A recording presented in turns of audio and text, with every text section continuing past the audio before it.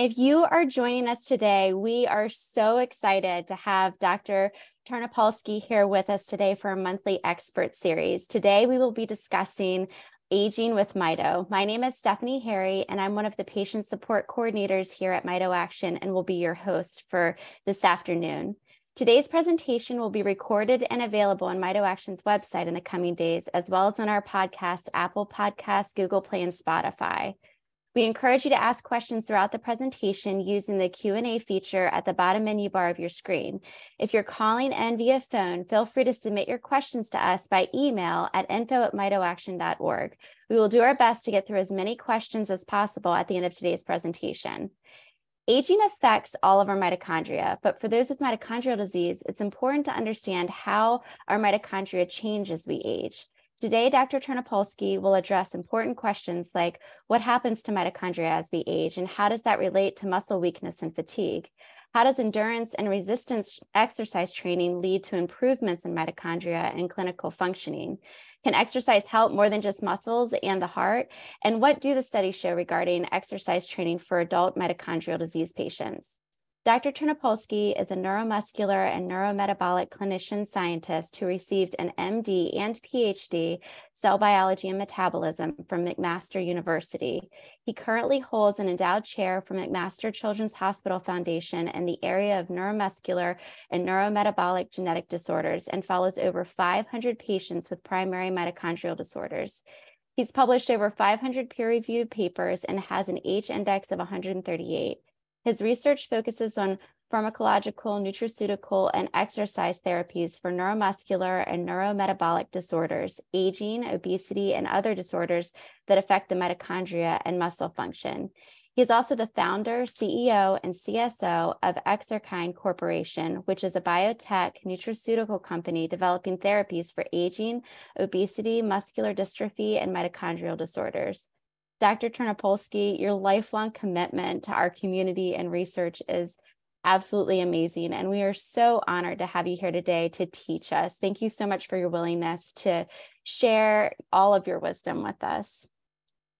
Well, thank you very much for the kind introduction. I'm going to just flip the screen here.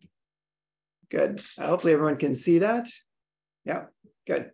Excellent. So again, thank you very much for the kind introduction. We are going to talk today about aging and mitochondrial disease. And you know who I am, Mark Tarnopolsky. I'm a professor at McMaster University in pediatrics and medicine. So from a disclosure perspective, I have received some speaker honoraria from several companies. And I am on the ad board, which, unfortunately didn't get on here. I'm sorry, for a mitochondrial study that's going on right now. I'm involved in the scientific board with respect to any side effects. So it's called a data safety monitoring board for those of you who might be familiar with that. And that's for Reneo Therapeutics. I am the founder and CEO of Exerkine and Stay Above Nutrition. We've been working for 30 years in the area of mitochondrial disease and muscular dystrophy.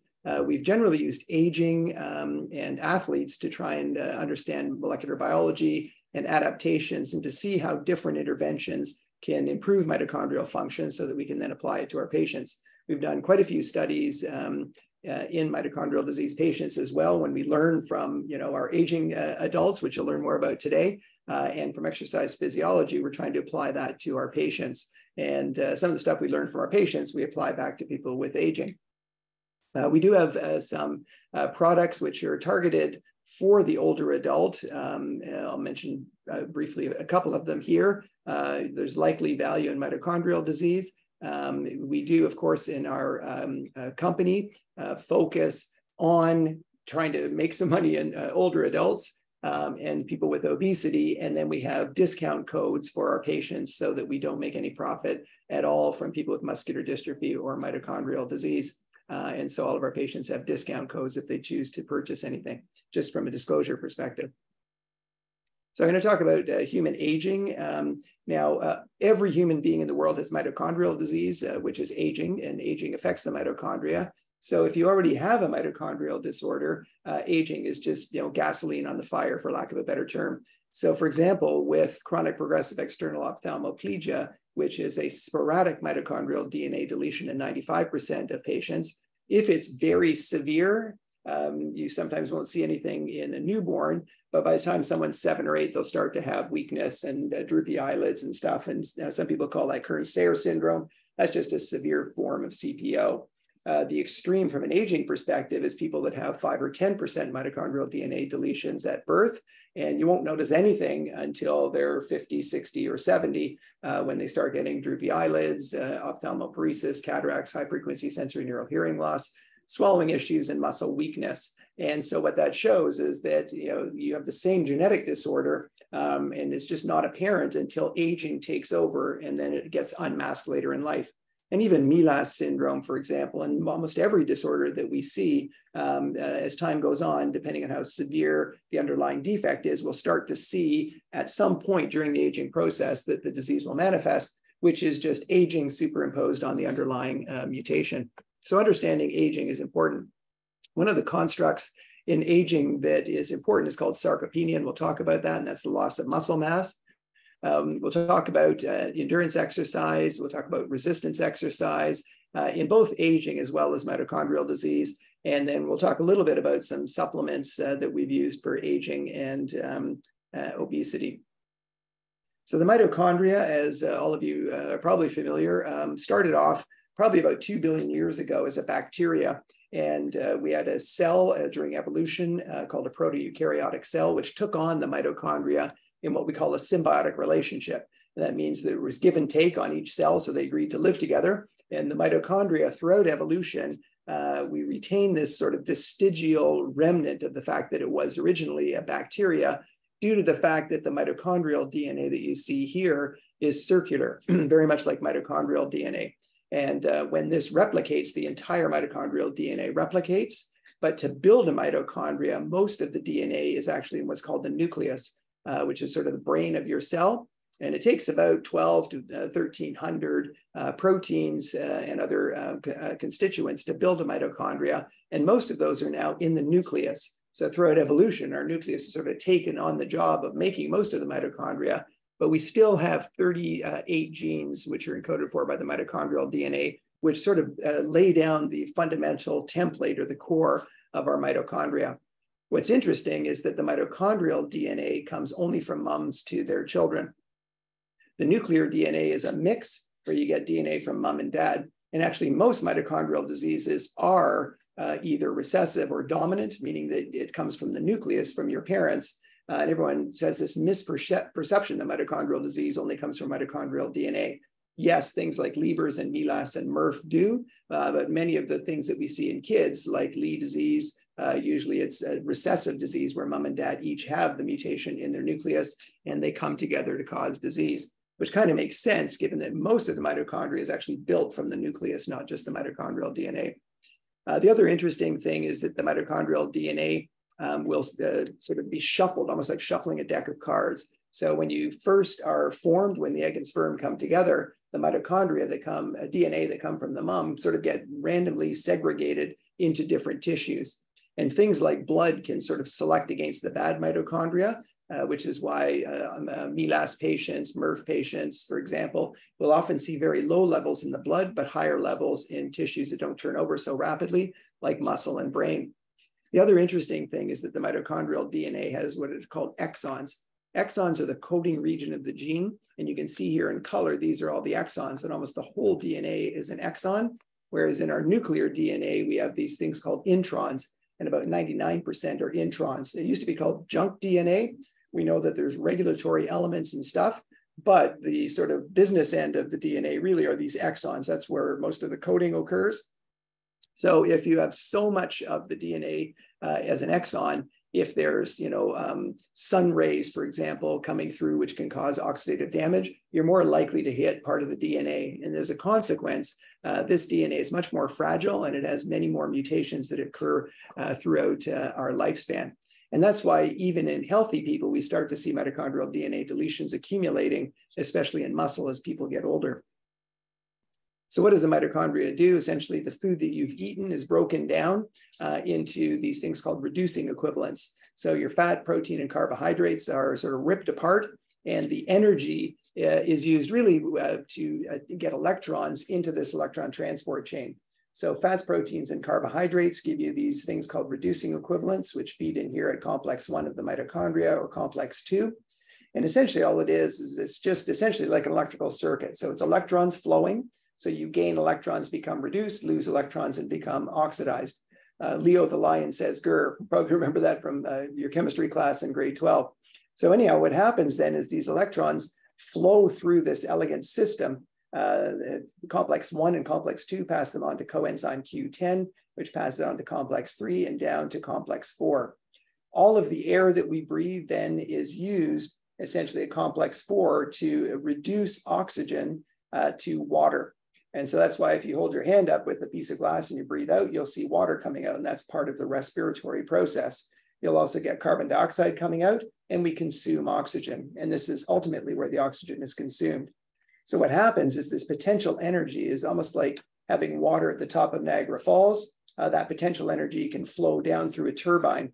And the turbine in our mitochondria is called complex 5 here. So these protons flow through, and that potential energy, just like a turbine spinning, generates electricity. Here we generate what's called ATP, which is the universal energy currency for the cell.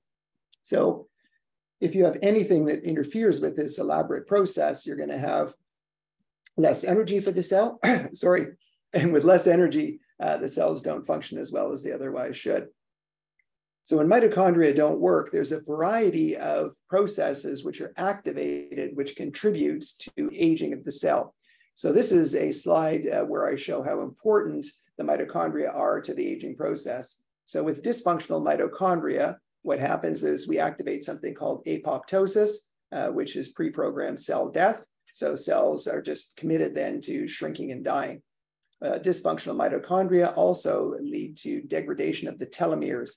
Telomeres, are the protective end caps on our chromosomes. And if we have really short telomeres, it eventually tells the cells to stop replicating, and that can contribute to cellular senescence, where the cells enter a sort of quiescent zombie-like state and are not very functional. We also know that energy from the mitochondria is important to stimulate the growth of new proteins. And so if we can't grow new proteins, things like muscles get skinny. And this is from the NIH, just graphically showing muscle mass in a 30-year-old, a 55-year-old, and an 80-year-old. And this process here is called sarcopenia. We also know that when mitochondria are damaged, they can activate inflammation. So one of the theories of aging is called the inflammaging theory. And if you take the blood from older adults, you'll see that they have this chronic low-grade inflammation, which is probably contributing to damage that occurs. We also know when mitochondria don't work properly, we activate something called oxidative stress. So oxidative stress essentially are these little things called free radicals, which are unpaired electrons, which float around, and they can damage DNA, they can damage lipids, and they can damage protein. And all of these tell the cells eventually to shut down. So we've been studying the mitochondria for about 30 years now. And we did a lot of work initially looking at athletes, and we still do, to understand the fundamental mechanisms as to how the cells undergo hypertrophy and how we make new mitochondria. The more we know about these processes and the more we know about how nutrition, drugs, and exercise influence them, we can apply it to our patients who have muscular dystrophy or primary mitochondrial disease.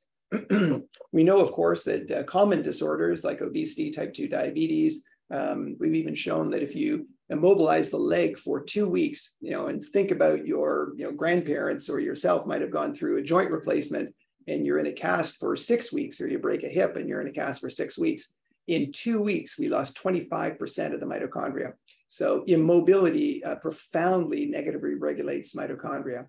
And so what's interesting in the whole area of mitochondrial medicine, everyone and their dog now thinks they're a mitochondrial specialist and tries to study it because it's involved in so many of these common disorders. We think we have a leg up on everybody because we've been studying this for 30 years. And so we've been trying to apply what we learned to obesity, diabetes, fatty liver disease, and other disorders.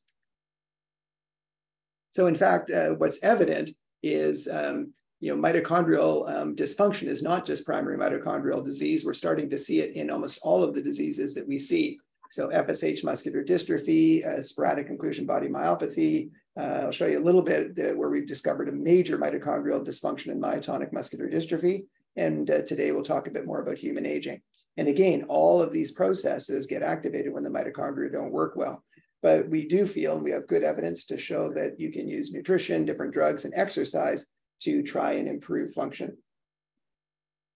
So again, speaking of aging, the sarcopenia is a construct which describes this muscle atrophy, which we talked about earlier.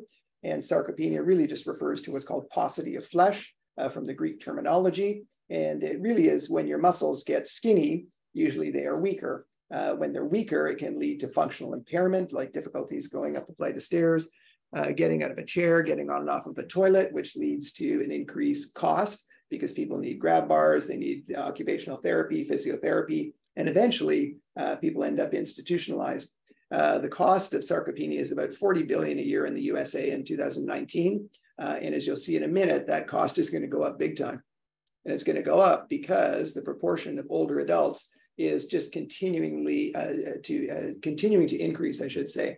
In fact, I was just reading in The Economist that 41 countries now in the world have a fertility rate that is below the ability to continue to grow the population. So in 41 countries already, the total population will come down, but in doing so, also, we see a shift towards older adults. So there's a much greater proportion of people in first world countries. You think of Japan, even the United States here. Look at in 2025, many of the states are going to have over 25% of the people over the age of 65. And of course, what's going to be pulled along for the ride is cancers, sarcopenia, and all of the disorders associated with aging. So why do we age? Why do muscles get skinny? Well, we know that we lose our alpha motor neurons. So a nerve goes down to muscle. The alpha motor neurons go from your spinal cord to your muscle. And we've known for decades now that between the ages of 35 and 70, we lose about 30% of our alpha motor neurons.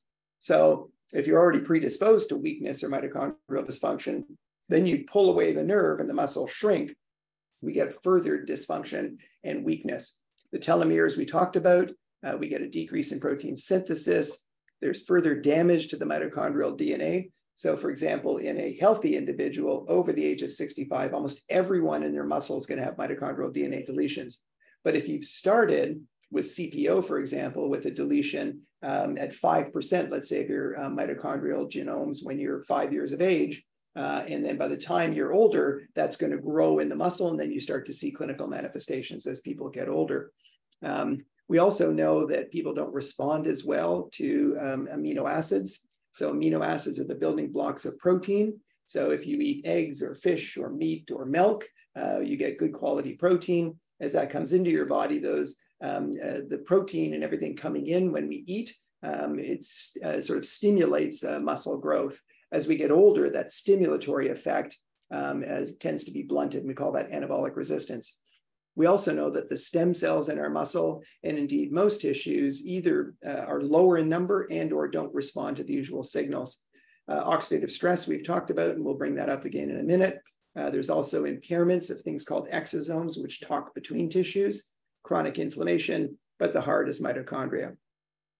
So mitochondrial disorders traditionally refer to diseases that affect the electron transport chain, which is that elaborate system that makes energy. But we now know as well that there's a whole host of other functions that the mitochondria do where we can have genetic mutations which affect different things like riboflavin transporter deficiency, nucleotide transporter deficiencies leading to mitochondrial DNA depletion syndromes, et cetera. But the first mutations were described almost 40 years ago. Kern-Sayer syndrome was deletions. This really is the same as chronic progressive external ophthalmoplegia. It's just an earlier onset. Leber's hereditary optic neuropathy. My colleague Doug Wallace first described that back in 1988. And Massimo Zabbiani described a point mutation in the mitochondrial DNA at 3243 in 1987 and 88. We now know that there's over 200 mitochondrial DNA mutations. But as I pointed out, since most of the mitochondria are made from the nucleus from your mom and dad, there's an increasing recognition with more sophisticated genetic testing of those disorders. The mitochondria are in every cell in our body, but they're particularly important in tissues that don't turn over rapidly. So our brain and our eyes really are an extension of our brain, our hearing nerve, and that's why most people will have hearing loss, droopy eyelids, eyes that don't move very well, optic atrophy and blindness, cognitive impairment and or seizures, and of course, skeletal muscle with weakness and or atrophy or exercise intolerance. Cardiomyopathy is a particularly bad outcome, usually more in children, but a bad prognostic indicator if you have that. And then these other tissues are also affected. The one I'll pull out from an aging perspective is most of our MELAS patients have diabetes. And in fact, the pancreas, the beta cells, which make insulin, get damaged and the muscles don't respond as well to insulin. So that's the most common thing in MELAS syndrome is diabetes and deafness. So the clinical features, again, of course, are going to be manifested in those tissues which need lots of energy and don't turn over quickly. So we see optic atrophy. This here is retinitis pigmentosa, which impairs your vision. External ophthalmoplegia, as you see in this youngster here. You can see ptosis there, and here trying to look up, the eyes don't look up. Looking to the left here, this eye doesn't cross the midline. Looking to the right, this eye doesn't cross the midline. That's ophthalmoparesis, ptosis, which we see in our CPO spectrum disorder. And I've mentioned some of the other clinical pictures. So again, to make a diagnosis, we need a multi-system history, or at least when we hear that, we start thinking about the mitochondria. In medicine, we think of gastroenterology, neurology, dermatology, but for mitochondrial medicine specialists like myself, we have to train and think outside of the box. Most of us are neurologists, but we have to think about gastrointestinal issues, checking for diabetes, cardiac issues, because the mitochondria, usually when they're affected, they affect multiple systems. Again, since the mitochondrial DNA comes from moms, a strong maternal history is good to rule it in, but an absence doesn't rule it out. Lactate, everyone thinks is your main biomarker. However, it has a sensitivity of 0.65. What that means is a normal lactate doesn't rule out mitochondrial disease. So Leber's optic neuropathy, for example, almost invariably, the lactate's totally normal. And that's because it tends to be very restricted to the eyes. And as a consequence, we don't have the lactate floating throughout the whole body. In children, we get a lot of false positive lactates. Many kids are referred to me with query mitochondrial disease with a high lactate. And it's because the kids are struggling and it's hard to get the blood. So any exercise that you do is going to generate lactate. And there's a host of other things that we do in terms of a full neurological examination. We check the organic acids, amino acids. We used to, but not as much, do exercise testing. Anyone with neurologic manifestations like ataxia or strokes, et cetera, we always do an MRI, and there can be very definitive patterns like this kid here with Lee disease. More of us are using this thing called plasma GDF15, which goes up when you have mitochondrial dysfunction. We're using less muscle biopsies now or enzymology because, as I mentioned, 2 weeks in an immobilization splint, you lose 25% of your mitochondria. So we were getting all sorts of false positive patients. And unfortunately, there's many people in North America and around the world who are diagnosed with mitochondrial disease who actually don't have it. And we have at least a dozen patients who are labeled as mitochondrial disease, where they did a biopsy, said you have complex 1 deficiency, but without genetic testing or continuing to think outside the box, people missed muscular dystrophies, malignant hyperthermia, and a whole host of other disorders, copy number variations. And so it's really important now to start moving towards genetics to get a definitive genetic diagnosis. So let's focus the rest of this on, what are we going to do about all this stuff? How can we treat? So one of the things that we generally tell our patients is avoid extreme stress. So extreme heat, dehydration, prolonged fasting. And when I say excessive exercise, every human being can push themselves to muscle damage, even if you're an able-bodied athlete. We have to listen to our body, gradually get used to exercise, and then it's good for you, but you can't just jump in and suddenly exercise too hard. So, and again, when you're exercising, make sure that, it's in a thermoneutral environment, not extreme heat and humidity, which puts more stress on the body. Make sure you're well hydrated and make sure you've got some food in your belly, like have something to eat 3 to 4 hours before so that you're not fasting. We also check sleep in all of our patients. There can be things like seizures at night. There can be sleep apnea, and all of these are quite treatable. If there's sleep disorders, which can occur in mitochondrial disease, and abnormal sleep can affect clock genes, which can make mitochondria crappy, so it becomes a positive feedback. There's some pretty good evidence that melatonin has neuroprotective effects on the mitochondria, and it's quite a safe supplement. We usually start off with 1 milligram, 3, 5, and up to 10 if need be. I won't talk about this. Pain, again, is not really any more common in mitochondrial patients than it is in the general population. And the same is true of patients with muscular dystrophy. So if you see that somebody has pain, usually there's another reason for it. So we check to make sure there's not bursitis, tendinitis, they pinched a nerve, for example, because if you always just lump any pain and say, oh, it's part of your disease, you fail to find what the true generator is, and there's often very effective therapy. In kids in particular, we're really trying to optimize growth, but it's also important as we age.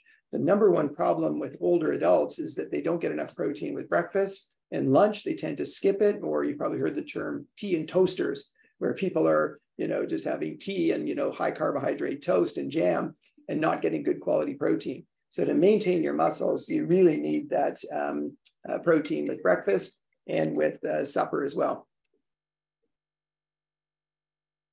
So a couple of things that we'd recommend from an eating perspective: don't fast for long periods of time. So again, people who eat a big dinner and then they skip breakfast, you're going to be going 16 hours with nothing in your belly, which especially with mitochondrial disease or muscular dystrophy and with aging, we want to have, generally 3 meals a day and have some protein with breakfast, lunch, and supper as well. So not just 1 meal a day, generally, spreading it out throughout the day. And we'll talk about this. This point here, I just wanted to point out that especially in women, iron deficiency is pretty common. And the way we look for iron deficiency is something called ferritin. So for mitochondrial patients, we always try to get the ferritin over 50. Most of our men are over 50, but many of our women are quite low. And why that's important is that the mitochondria need these iron sulfur clusters. So we always try to keep ferritin up over 50, and we always measure that and check and replace in our patients. In Canada, and I've heard from colleagues in the States that vitamin D insufficiency is very common. 85% of our patients are not meeting current Canadian guidelines, and 15% are severely deficient. So we always check and replace. The other thing is that when someone has a genetic disease, doctors, if they're not really thinking about it, just assume anything that happens to you is from your disease. But don't forget the common things. B12 deficiency can cause peripheral neuropathy. It can cause ataxia. It can cause spasticity. It can cause dementia. All of those can be seen in mitochondrial disease, but you don't want to miss an opportunity to treat. So we always check vitamin D, we check ferritin, we check folic acid, we check vitamin E, we check for copper deficiency, and we replace these things if they're low. Generally, we'd say, avoid alcohol in excess, 1 or 2 drinks a day, in spite of some crazy recent Canadian guidelines saying it's going to cause cancer, which I think is garbage. But we'll get into that. Try not to drink more than 2 drinks per day. And again, patients with MELAS syndrome, MSG can trigger migraines in these patients. And there's a few other migraine triggers like red wine and aged cheeses. So getting more specific, what happens when you have mitochondria that don't work, and how can we target them? So when you have mitochondrial dysfunction, one of the things that happens is we create these reactive oxygen species, or free radicals. And that's where antioxidants come in, because antioxidants can eat those things up and prevent them from damaging parts of the cell.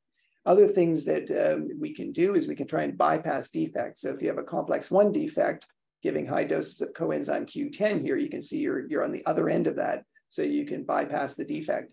CoQ10, especially if it's partnered with another antioxidant, can form a redox couple and can be an antioxidant. And then the other thing we can do is we can give alternative energy sources. So that's where creatine comes in, because creatine is important in energy flux through the cell, and it's a nice buffer in the cytosol. So we usually provide an alternative energy source, which is creatine. So these are the strategies. As I mentioned, you can try and bypass the defect. We and others have looked at CoQ10, ingriditane, and others have tried succinate and riboflavin. There are specific mitochondrial diseases like a riboflavin transporter deficiency where we use super high levels. Lowering lactate really seems logical, but it doesn't work. So people decades ago thought that they could use this thing called DCA, which some of you might have heard about. And we still use that in PDH deficiency. And I know that Peter Stackpool in Florida is still looking at that. But in long-term use, it can cause damage to your nerves. So we generally don't use that. Antioxidants, we usually pair things like lipoic acid, which is in the mitochondria, with CoQ10, which is in the mitochondria. Vitamin E protects the membrane, so it works in a different strategy. Alternative energy, creatine, and we'll talk about exercise. In MELAS syndrome, there is pretty reasonable evidence that arginine is helpful. We know that they have low arginine and low citrulline, and those are precursors for a dilation substance called nitric oxide. And so we generally will replace with an acute stroke with intravenous arginine and then provide that as an oral supplement. We check and replace folate, and I won't talk about the other one. So we did a study years ago. UMDF, nobody would fund me, so I used my own personal money to fund this study. So this was one of my grad students, and we did a randomized double-blind crossover study. It was 2 months on therapy, 2 months off, and then 2 months on placebo, or vice versa.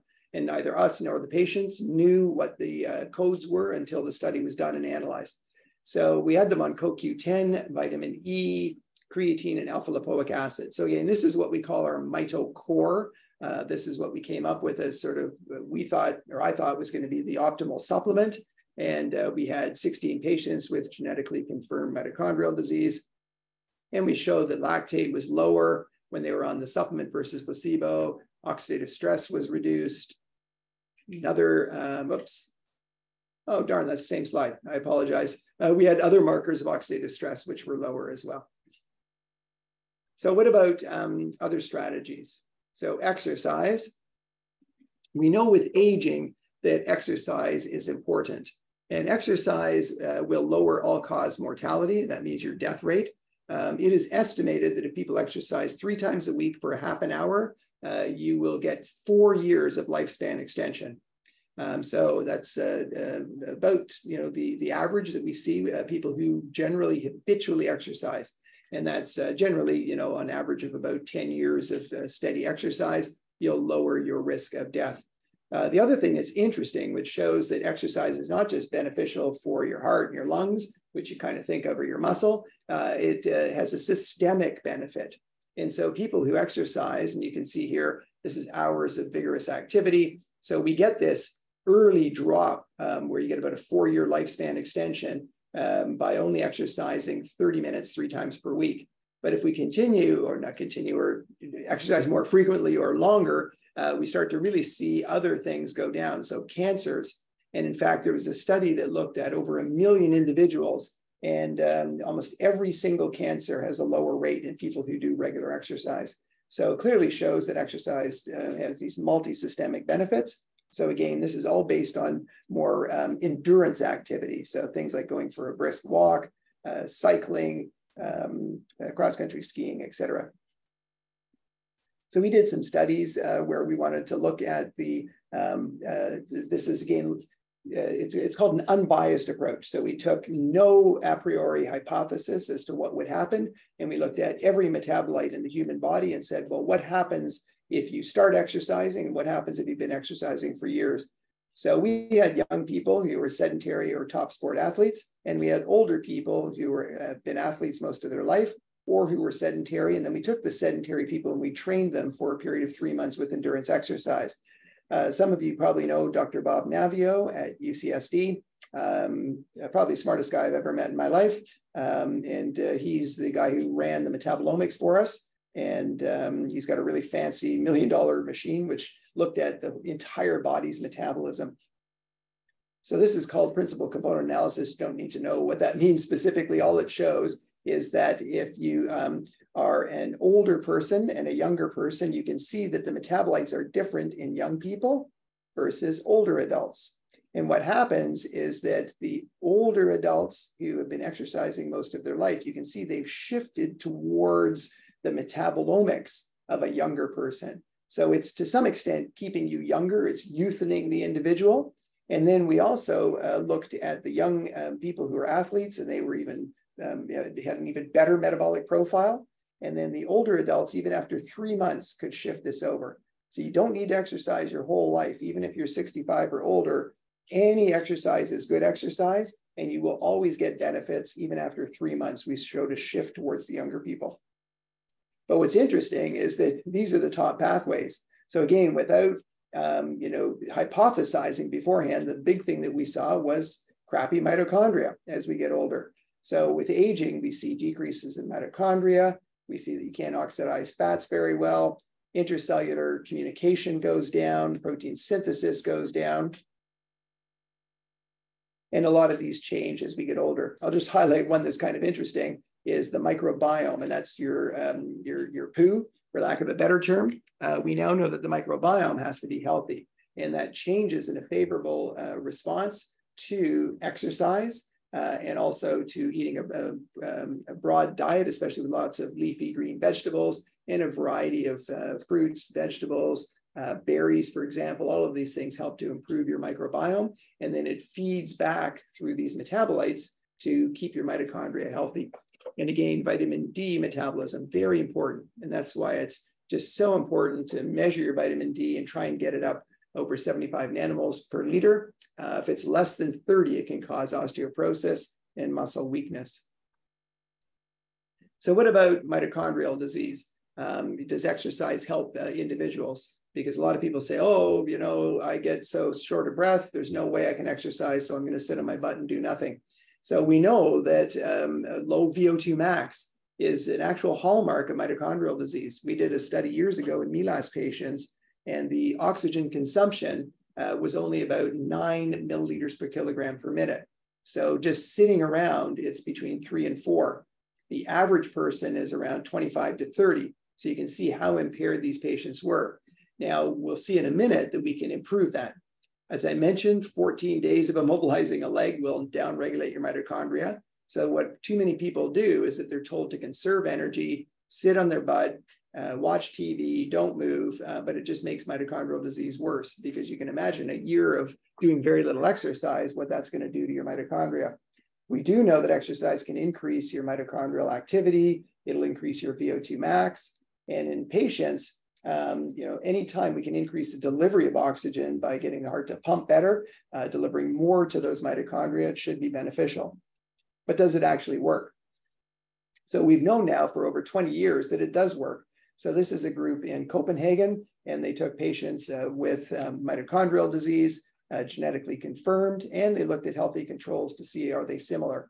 And what they found is in response to 12 weeks of exercising, now again, you don't just jump in at 75% of your maximal capacity and try and go for half an hour, because you won't make it. We've had patients who started out with either mitochondrial disease or myotonic dystrophy, who could only last 45 seconds on the bike when we first started. And our one patient with myotonic dystrophy, who's lasting 46 seconds at the beginning, after 3 months got up to 3 times a week for 35 minutes on the bike. But again, everyone's different. Start with almost no resistance and gradually build up. So they ramped these folks up to 75% of VO2 max 4 times a week. And they improved their mitochondrial total mass by 67%, which was roughly correlated with their VO2 max. And it went up the same for both patients and controls. And what they showed is that it was safe. Patients didn't show any breakdown of the muscle, and the muscle looked structurally healthy. In that same journal, a different independent group came to the same conclusions. So these are patients who had CPEO.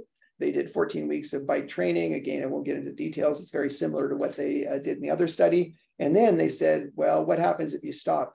And what they found, very similar improvements in their ability to exercise. They could suck more oxygen into the muscles. That means the mitochondria are better. But importantly, this is one of the first studies that showed that quality of life got better. So do you feel better going up a flight of stairs? Are you more able to do your laundry, et cetera, et cetera?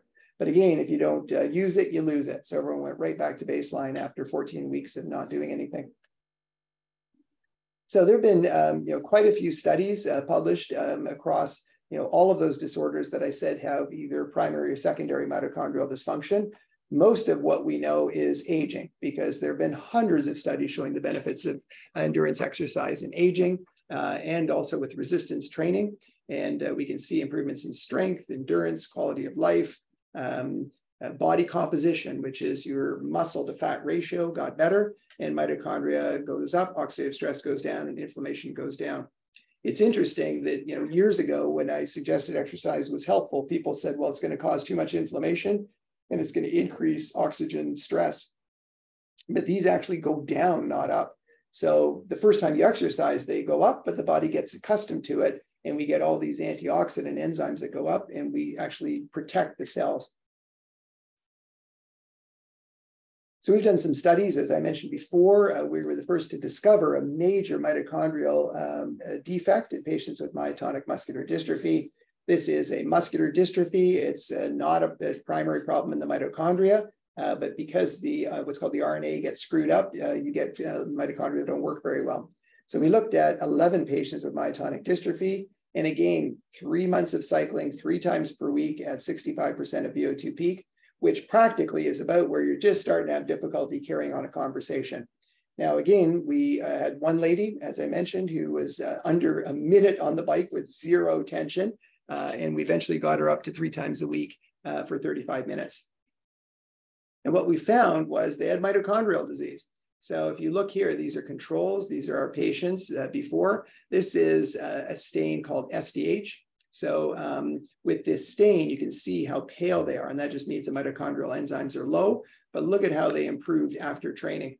And you can see it here if we actually look at the proteins in the mitochondria, very low beforehand, comparing controls to patients. But look at the dramatic improvement across the board in the mitochondria. We also found it was safe. Their heart was doing well. Their muscle enzymes didn't go up. Joints were fine. We do a thing called the 6-minute walk test where we go back and forth for 6 minutes. It went up by 47 meters.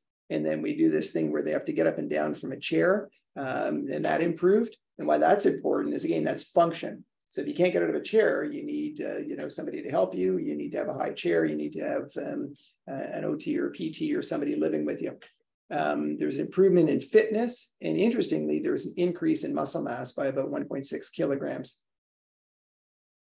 We've also done studies, we haven't published this yet, but in FSH, where we see mitochondrial deficits, we look back on our patients over the last 10 years, those who exercised 3 times a week or more, and those who sat on their butt and did nothing. And this is their kicking strength. You can see it went down 3% in those who exercised and 34% in those that didn't. And this is the arm strength that went down 4% in those that exercised and 38% in those that didn't. So again, if there was a drug that did this, I'd be a billionaire right now. There is no drug in the world that has been shown to have any benefits anywhere close to this in any form of muscular dystrophy. So we'll also talk about hypertrophy or resistance or strength training.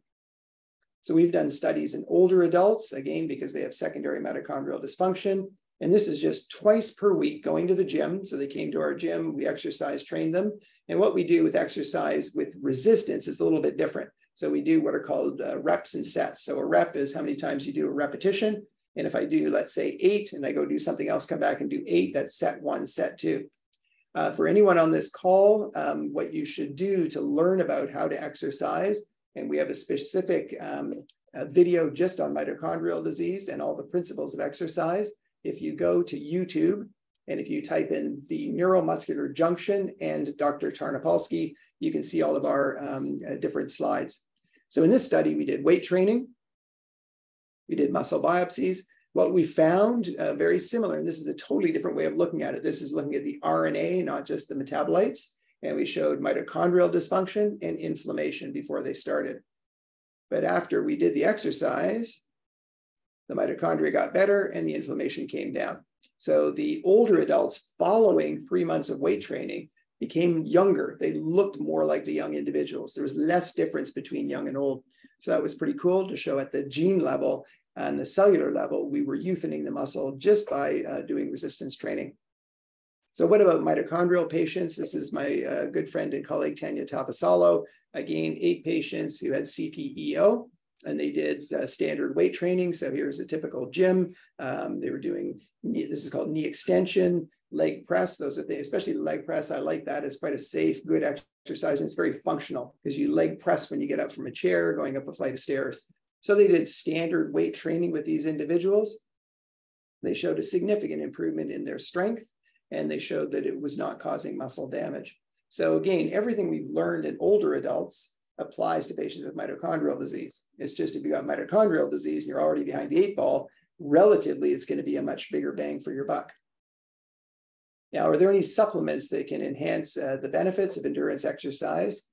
So I'll just mention creatine because we've been big fans of that because it makes sense. And we've published studies since 1999 in this area. So creatine comes in from food that we eat, meats and fish. It's also made in our pancreas and kidneys and eventually through the liver. Most of it ends up in our muscle, but it's also critical for nerve function and brain function. And then the creatine is broken down to creatinine and excreted through our kidneys. What does creatine do? When we start contracting our skeletal muscle, as you can see up here, when it contracts, we break down the energy currency called ATP, which then leads to an increase in ADP. But if that goes on for too long without us replenishing ATP, the muscle will break down. So we've got all sorts of cool buffers in our system. The first thing we have is creatine. So creatine exists as phosphocreatine, which regenerates the energy here and keeps the cell alive for long enough for this system to turn on your mitochondria, because this system will only last for, probably 10 to 20 seconds, but it'll kickstart the mitochondria, get them to provide energy so you can, continue to walk, go for a run, a jog, go to the store, whatever it might be. But this is a nice buffer.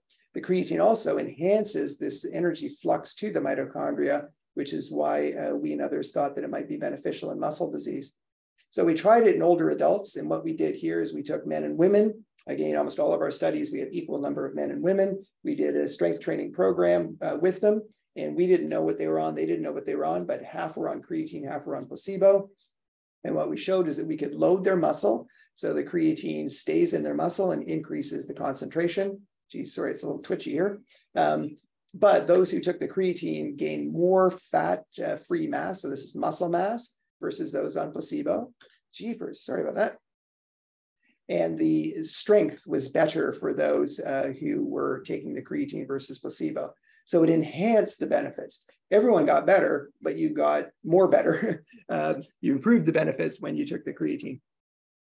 So one of my colleagues, Dr. Stuart Phillips, published a study in older adults where they said, let's take all the world literature, put it all together and take the best supplements and come up with the ultimate supplement to improve muscle mass. So what Stu came up with was whey plus calcium plus vitamin D, creatine, and fish oil. And he compared it to collagen. Some of you might have been to the store recently and you see these little things of collagen for $50 and people say how great it is. That was the placebo in Stu's study. And what he showed was an increase in strength, muscle mass, and even cognition. So people's memory and cognition got better. There was lower inflammation and a lipid called a triglyceride, and that's been published. Again, full disclosure, we bought the patent from Stu, and then we replicated his study, and we tweaked the formula a little bit by adding something called casein. But we were pretty pleased that we showed the same thing that Stu showed. So we could increase muscle mass without increasing fat. So the muscle to fat ratio got better, strength went up, but importantly, for the first time, we showed that your function got better. So getting sit to stand was better for this supplement versus taking collagen. Now, a lot of supplements out there, people say, oh, whey is good, casein is good, collagen is good, but almost every study compares it to nothing.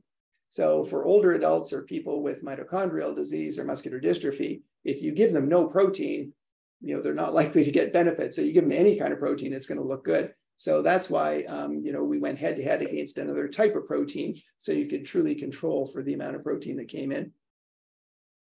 So another problem with aging, and you'll see in a minute with mitochondrial disease, is that you get obese, but it's often hidden. And so as we age, when you lose muscle, you don't turn muscle to fat, but if you decrease muscle, don't move as much, your metabolic rate's lower, you tend to get more body fat, because if you're taking the same amount of calories, you'll put on some body fat. So you don't convert muscle into fat, but as muscle shrinks and you replace that eventually with fat, it's not really converting one to the other, it's just decreasing one source and increasing the other. And we call that sarcopenic obesity. Oops. Sorry. So we did a study. Again, my daughter's working on this right now. We haven't published it yet, where we looked at our patients. And this came into sharp focus for me, where some of our mitochondrial patients were coming in. And these individuals looked normal weight.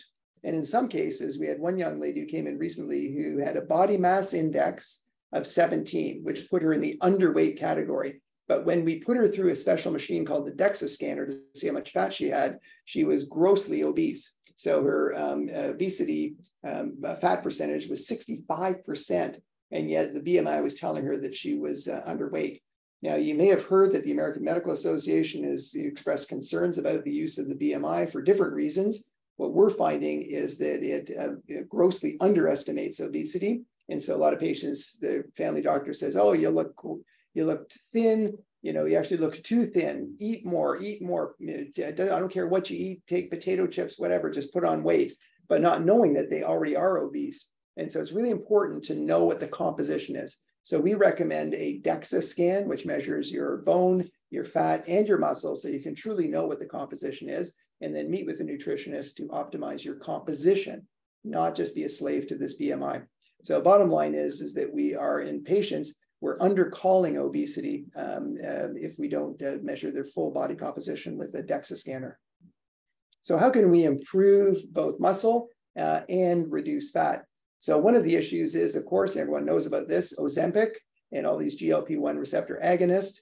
These are great drugs, and they've revolutionized the treatment of diabetes. And the side effect was people lost weight. The problem with those drugs is when your brain says don't eat, which is what they do, they tell you to stop eating. When you lose weight, you tend to lose quite a bit of muscle, which we've seen in a lot of our patients. So how do you keep muscle up while losing body fat and not have the two come down together? Again, the only way you'll know is if you do a DEXA scan, which is unfortunate that the FDA approves weight loss drugs on weight, not on fat loss. And so we've looked at some strategies. So one of them here, this is 20 men and 20 women. We did 6 months of weight training, and we gave them creatine, and we gave them this thing called conjugated linoleic acid, which is a safe over-the-counter supplement, which has been shown in a variety of studies to cause fat loss. And what we showed in these individuals is that you can increase your muscle mass while decreasing body fat. Now, just regular training is a good way to go. So if anyone out there is on Ozempic, it's a great drug, make sure you're monitored with your doctor, but do some exercise. It's never been proven, but it's almost 100% certain that if you do resistance exercise, you will better maintain your lean body mass while you decrease your energy intake and lower your body fat. But certainly here you can see, of course, you exercise, train, you're going to increase lean mass and you're going to decrease body fat. These are older adults, men and women, but you can accentuate that by giving creatine, and you can accentuate the fat loss with this CLA. Now, we've done innumerable studies showing that we have a fat loss agent that is much better than CLA. We actually had CLA in it in our preclinical studies and found that taking it out didn't make a difference. So it was not really a critical factor. So we did this study where we looked at all sorts of different weight loss agents, but our key hypothesis was if obesity is a mitochondrial dysfunction, let's use our mito enhancer. So we had creatine, alpha-lipoic acid, CoQ10, nitrates. We tried all sorts of weight loss things, including CLA, because it worked for us before, but we did innumerable preclinical studies and showed that these were the essential 7 items, and that was published in this journal. So what we did essentially is we had mice that were obese, and we showed that we could reduce the obesity. The fat pads were much lower with these supplements. This is fatty liver disease, which is a huge problem in North America, in fact, in the whole world, and that was mostly mitigated with a metabolic enhancer. This was published in 2021, and Rick Austin just published another one on the fatty liver disease 2 months ago. This is in Rick's paper showing the fatty liver disease and how this TRIM7, which is the essential 7 ingredients, almost completely reversed it, almost as good as exercise. And what we found, if you combine exercise with this, you got double the benefits. And again, how does it work? Interesting, it turns on mitochondria. So these are what are called browning measures. So our adipose tissue under our belly is white adipose tissue. Browning just means there's more mitochondria. So these are browning markers. And so this is the high-fat diet, but what we found is if you exercise, you brown adipose tissue, so you activate mitochondria in your fat, and that's why you tend to lose fat mass when you exercise. But this ME3 is actually that TRIM7, so we also could turn it on with that, and it works well with exercise. And oftentimes it was the exercise plus this TRIM7 that worked best. And again, PGC1 alpha, this is the master regulator of mitochondrial biogenesis. So this is the orchestrator that says turn on mitochondria or not. And you can see how it's repressed in high-fat diet, improved with the TRiM7, but even better if you exercise and take these supplements. And this is a mitochondrial subunit. And these are fat oxidation. So you burn more fat when you're taking these things. So exercise, fantastic, good way to burn fat. And you can be similar with these supplements. But again, the best that we always see is exercise really is the most important factor. The other things are icing on the cake. And inflammation, lower. So inflammation is bad and it's much higher, but that could be lowered again, just with exercise. And again, the best is usually exercise plus this metabolic enhancer. We've done a clinical trial in humans. This should be coming out in the next month. It's in final review right now. We had 60 overweight men and women during COVID, which was a challenge to do the study. And we had them on this TRiM7 or placebo. And because the FDA wants it, we had weight loss as the outcome. And you can see on the TRiM7, there was a much greater weight loss versus the placebo. And we also showed that fatty liver disease markers went down 26%. So that's just a tiny scratch in the surface of what we've done in aging and mitochondria, where there's a bit of overlap. These are all the folks that help to contribute to all the work that we've done. And I'll take any questions. All right. Thank you so much, Dr. Tarnopolsky. We have so many questions, and I know we're hitting to noon, so I hope you can stay with us just a little bit longer. I'm going to go ahead and start asking just a couple that have filtered in. One was, what do you think about electrical muscle stimulation like Catalyst EMS suit to augment resistance training? I think it's garbage. Don't waste your money. To be perfectly blunt, one, expensive. What works is, good old Mother Nature, just doing the activity. If you want to just stimulate a muscle, the only time there's any evidence of benefit is if you're in a cast. You can help to prevent some of the atrophy by cutting holes in the cast and stimulating the muscle then. So under those extreme conditions, it can help to prevent atrophy. But for somebody who wants to exercise, spend the money to get a gym membership. Go somewhere where there's a kinesiologist who you can talk to and say, look, I've got this disease, read these papers by Dr. Tavasalo, go to the neuromuscular junction by Dr. Tarnopolsky, get the principles and help me do this safely. And you will gain so much more. You're going to meet new people. You're going to have fun versus just shocking yourself and getting little benefit. So we've had a lot of questions come in regards to exercise and how to kind of approach that. So I'm going to try to filter through those simultaneously if possible. One of the questions was if you have any recommendations or thoughts about those who struggle with motion sickness, nausea, or dizziness, and how to approach exercise. Yeah, so I guess for the first thing is, yes, as a former elite athlete, I push myself to barfing.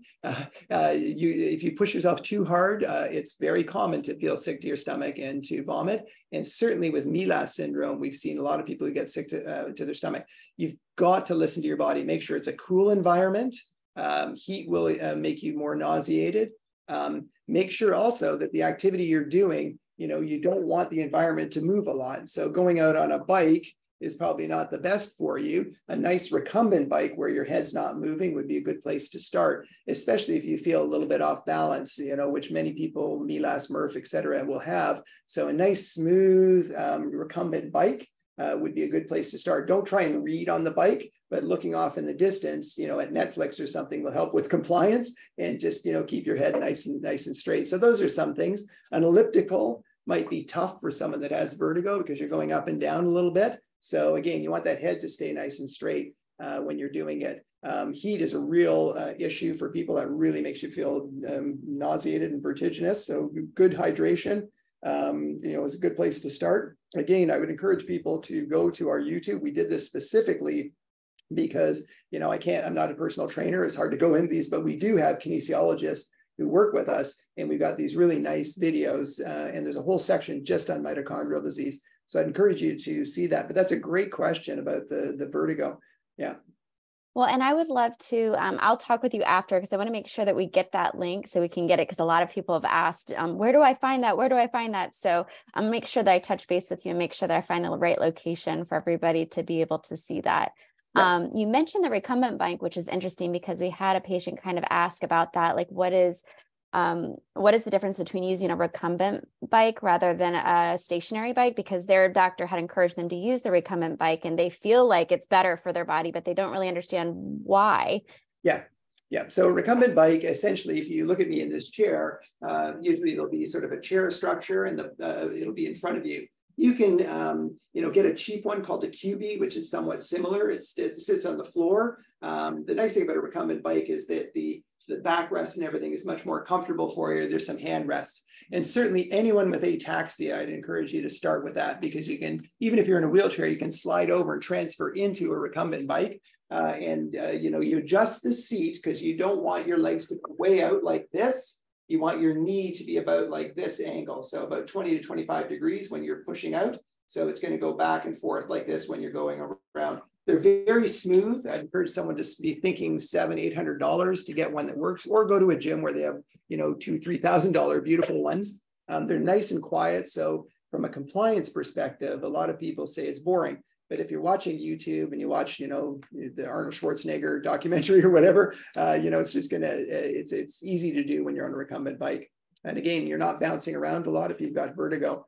But whatever you enjoy is the right exercise for you, because if you don't enjoy it, you ain't going to do it. And it's all about being compliant and consistent in what you do.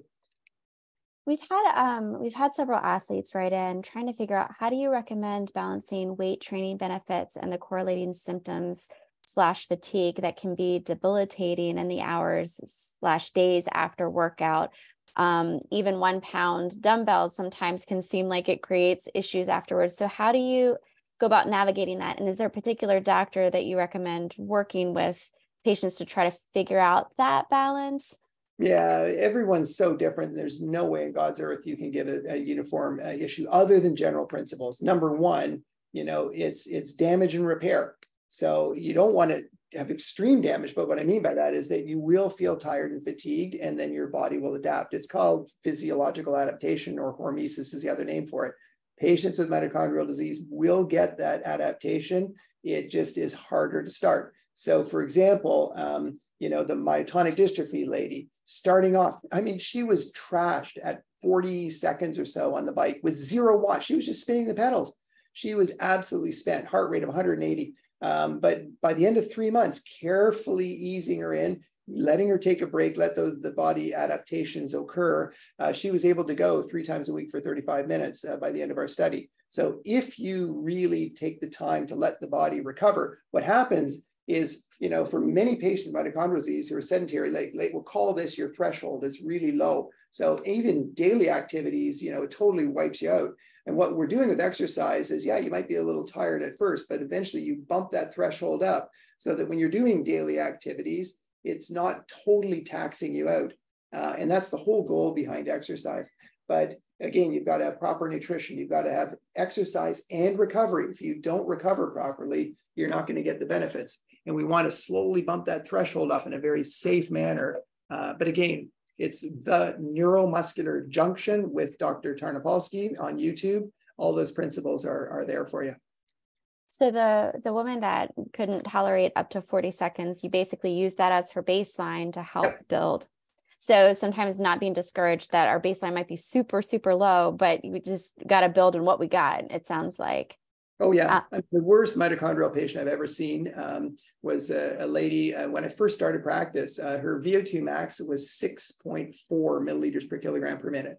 So she was working as a nurse. I don't know how the hell she did it, because 6.4, if you get up to get a milk from the fridge, you're pretty much at 6.4 mils per kilogram. So her threshold was at just basic daily activities of daily living. And so we put her on the bike. She lasted about 30 seconds on the bike at 0 watts. But again, we gave her a couple of days to recover, came back, and we said, okay, now you're going to go 40 seconds. Now you're going to go 50 seconds, and then eventually she was able to last, not as long as our myotonic patient, but she could go 15, 20 minutes on the bike at a low intensity. But her threshold was so much higher by relative comparison after that period of time. One patient asked, a lot of times doctors encourage patients to exercise at least 3 times a week, but do you think that daily exercise gradually slower is better? Or do you feel like having breaks in between is helpful? And when you start, it may be 2 or 3 days to recover before you can go back to it. Eventually, most people, in proper clinical trials with, that Tanya's done and the Doug Turnbull's group has done, we've done with a whole host of different disorders. After a period of time, people can sometimes get up to 3, 4, even 5, 6 times a week.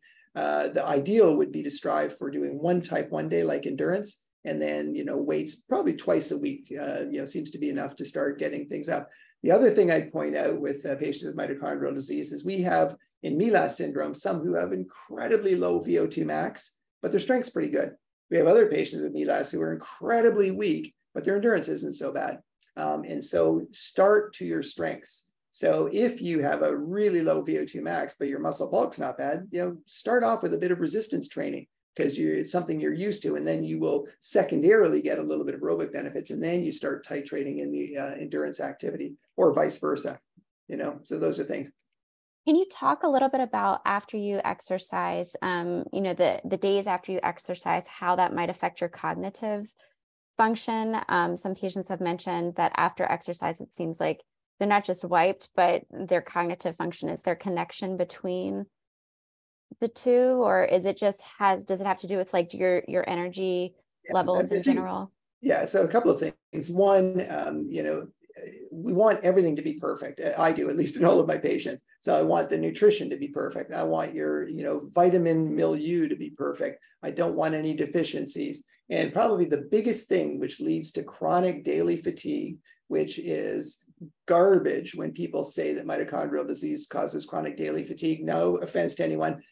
It's 99.9% of the time that you have poor sleep or something else that's identifiable. Because if you think about it, at rest, at sleep, you are recovering. Your mitochondria aren't even working. So it's that non-restorative sleep when you're trashed in the morning. That is not mitochondrial disease. And I'm telling you, 99% of our patients with MELAS, MRF, CPO, whatever, they have exercise intolerance, they have fatigue, they have weakness, they have ataxia, whatever. But if they have non-restorative sleep, you look to the sleep. It's usually that they have sleep apnea, some sort of sleep impairment. And that is what gives you that morning fatigue more than anything else. And so exercising at night right before you go to bed, bad idea, is going to screw you up. Caffeine after 4 o'clock, going to screw up your sleep. And if you screw up your sleep, you'll screw up your clock genes, which will screw up your mitochondria, and you'll have that non-restorative sleep. So I'd encourage anyone who has brain fog or these sort of issues, get your hormones checked. If you're a male, make sure your testosterone's not in your boots. Women going into menopause, you may want to consider estrogen. There's a whole bunch of benefits that a woman with mitochondrial disease would even derive more benefits. It screws up your sleep. It gives you hot flashes, and then you're going to have secondary issues. Optimize your sleep. It's just such an important component, which, I didn't really talk about, but that really is such a critical thing that most people, don't even think of as real medicine, but it's a huge new discipline of medicine. And it's probably the one area that's best linked to mitochondrial function through these new things called clock genes that they've discovered. So I'd really encourage people to focus on that. But again, don't get discouraged. Everyone's got that threshold. Like we have SMA patients who can barely lift their arm up, and they're going to the gym and they're working out, and they come back and say, "Oh my God, I'm so much better." But it takes a long time. What is currently the best biomarker for mitofunction? They wrote citrate synthase biopsy, GDF-15. Is there something else? Is there? Yeah, bottom line is we only use markers for diagnosis or clinical trials, right? There's no value in, I don't even bother measuring. Who gives a rat's arse, what their lactate is when my patients come in with MELAS syndrome. So, all these doctors measure all this stuff, but what do you do with the data? What I care about when patients come in is, are you becoming diabetic? If you're really tired, what's your thyroid? Have you become hypothyroid? I mean, because everyone just puts it off and says it's a mitochondrial disease, but if you're flipping hypothyroid, it's going to just trash you. And it's such a treatable entity. So think about everything that's treatable. Check the ferritin, but following GDF-15 every time somebody comes into a yearly clinic what are you going to do with that information? It's pretty useless. So we only use it for clinical trials or to make a diagnosis. So a diagnosis, it's history, it's physical examination, lactate, plasma amino acids, urine organic acids. We put all of these together to, get a patient a definitive 100% diagnosis.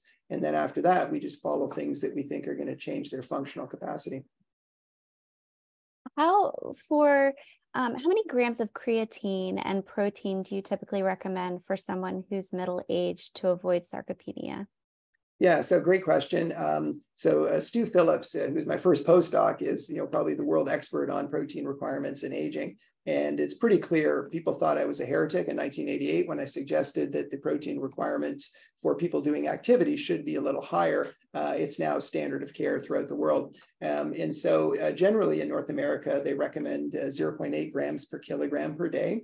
However, it's pretty clear, especially as we age, you need 1.2 grams of protein per kilogram per day.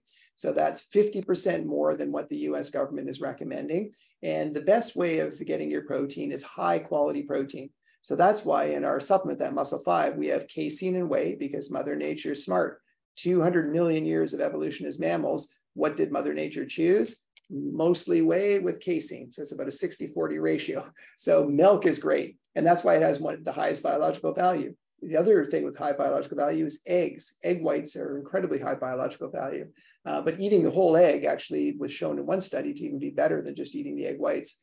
So eggs are great. Milk is great. Fish and meats, we don't want to, rape our world and take all of the meat, but, small portions are very important. Lean cuts, sustainable, fish, et cetera, are good. Plant protein is pretty low biological value. So, when we're talking about 1.2 grams per kilogram, that's a mixed diet, which includes good quality protein. If you're a vegan, good luck to you. It's going to be really hard to maintain your muscle mass, and you need to have a dietitian, and you need to really balance it and be very, very, very, very careful. So the better the quality of the protein, you probably don't need as much, but on average, we'd say 1.2 grams per kilogram per day. For creatine, most of our studies and studies in Paul Greenhoff in 1996 show that 3 grams per day. So I don't have my creatine with me. We're just measuring it out, but we did some studies here where we measured it out. So 1 level teaspoon is 2.5 grams of creatine. So if you buy the powder, you grab your baking spoons, 1 level teaspoon is 2.5 grams. So just a slightly heaping spoon gives you your 3 grams, which is all you need. So just mix that into applesauce, mashed potatoes, whatever. Don't bake with it, because if you bake it, it'll be converted to creatinine, but you can mix it into potatoes or applesauce. Even if it's warm, it's not going to be a problem, but it will settle to the bottom. It will never go into solution. I really appreciate you throwing it in there not to bake with it, because it's good to have those clarifications of how, when we cook with things, how it changes the. It totally destroys it. Yeah. So in regards to the protein, you did mention that as you get older, you have anabolic resistance toward protein. So can you explain what happens then to the protein that you consume, because you want to increase your protein, but your body's not using it as well? Yeah. Can you explain that just a little bit? Yeah. So in a young person following exercise, if you take 20 grams of protein, you'll stimulate protein synthesis. So you'll grow more muscle. For an older adult, you need about 30 grams to get the same bang for your buck. So bottom line is you just need a little bit more, which is why young people can still build muscle, even if they're skimping on their protein, at 0.8 or 1.0. But an older adult, you really have to just have more on board. The other thing too, which Stu emphasizes, and I agree with him based on the research, is, it's that breakfast and lunch that many people skimp, or they have almost no protein. And so they're getting one bolus at the end of the day. So having, 20 to 30% of your protein with breakfast, 20 to 30% with lunch, and then the 40 to 50 with dinner is an important way to try and balance out the protein. And again, good quality protein, the ones that I've listed are, and that's why we came up with this supplement. I'm not trying to push supplements, but for some people it is a challenge. I know myself when I'm traveling to get good quality food, and it's so easy. Every morning I just take 20 grams of whey and casein, because I have my cereal with some milk. but that's not quite enough. So now that I'm an old guy, I take a half a scoop of, which is 20 grams of protein. I just mix it into my coffee and poof, it's down in 2 seconds flat. And there's my good quality protein.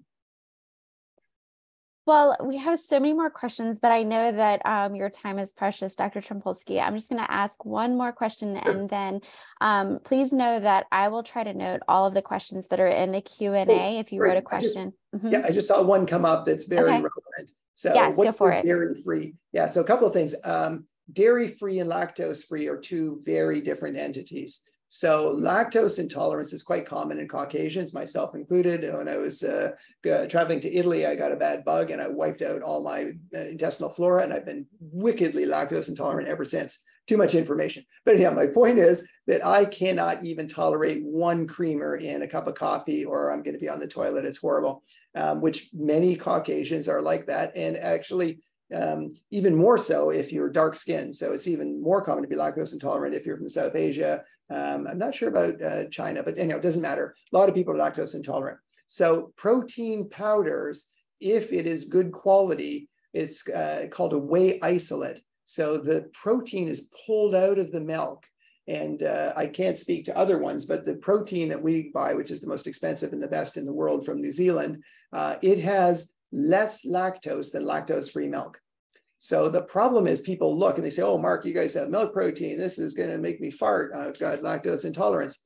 It's because they don't know. It's just illogical. There's less lactose in a proper proper isolate of milk protein.